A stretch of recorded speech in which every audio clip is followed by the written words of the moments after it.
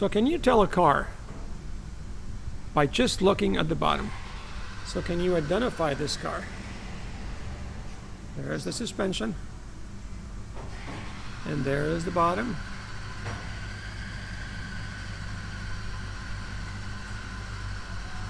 And there is the engine, and we're going to turn around so that we can take a better look at this engine here. So I'll give you some clues without really necessarily showing you the top of the car so you can identify it. When you look at the construction of the engine, the type of engine that it is, when you look at the cam covers, the type of rear suspension, the transmission, when you look at all these things combined, can you tell us what kind of car it is?